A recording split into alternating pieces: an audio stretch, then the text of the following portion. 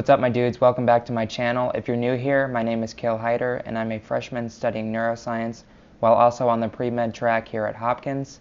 Today I'm going to be talking about my recent experience with the Nobel Laureate and how he helped me obtain my first research position here at Hopkins. Between first and second semester here at Hopkins, there's a period of time known as intersession where students can take 1 or 2 credit classes pass-fail. I'm currently taking a 1 credit pass-fail class known as the Stories of People, Science, and Medicine. This class is taught by Peter Agre, who won a Nobel Prize back in 2003 for his discovery of aquaporins, which are the protein channels that allow water to quickly diffuse in and out of cells. This class has been awesome because it has brought in physicians from the Med Center to lead discussions about their work and reflect upon their stories of how they got to Hopkins. One day after class last week, I approached Peter and introduced myself, which was a crazy experience in itself, and I also told him that I was trying to find a research position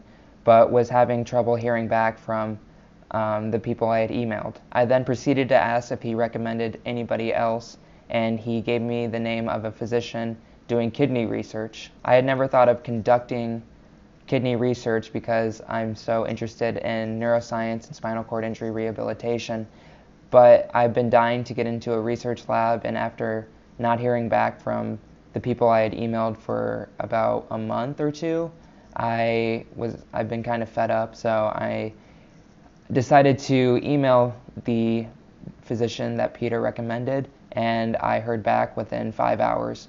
Probably because I CC'd Peter on the email, and yeah, so I have a meeting with the PI of the lab I will be working in next week, and hopefully if all things go right, I'll be able to start within a few weeks. So yeah, this is a story of Peter helping me get into a research lab. It's been crazy attending a class taught by a Nobel Laureate and hearing all of his experiences. So yeah, that's my brief story of how a Nobel Laureate helped me get my first research position. I still can't believe I'm taking a course from a Nobel Laureate, but hey, I guess it's Hopkins.